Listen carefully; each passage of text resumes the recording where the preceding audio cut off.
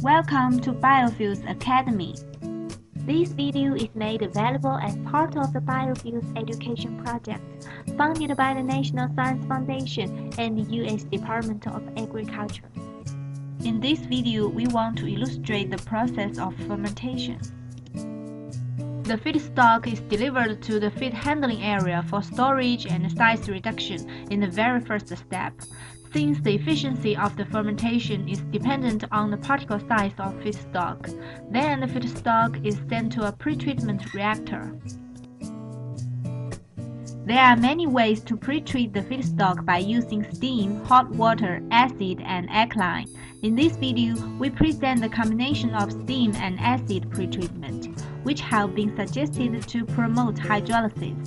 Lignocellulose is hydrolyzed into cellulose, lignin, and hemicellulose in the presence of steam and acid.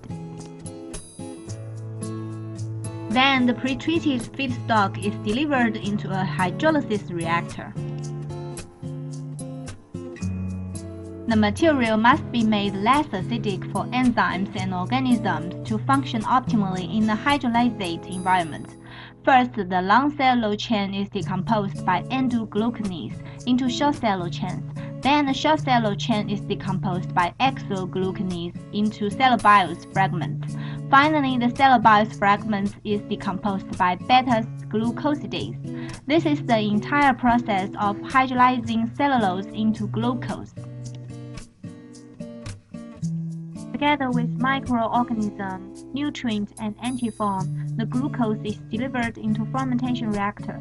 5 carbon and 6 carbon sugar can be fermented separately. Here we only present the fermentation of 6 carbon sugar. The 6 carbon sugar fermentation converts 1 mole of glucose into 2 mole of ethanol and 2 mole of carbon dioxide in the presence of yeast.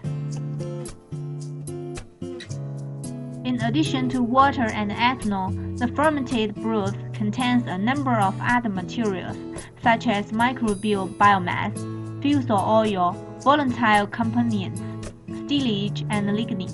The broth is further processed by distillation. Finally, the pure ethanol is stored. Some references used in generating the videos are listed here. The members of the project gratefully acknowledge the financial support from the National Science Foundation and the U.S. Department of Agriculture.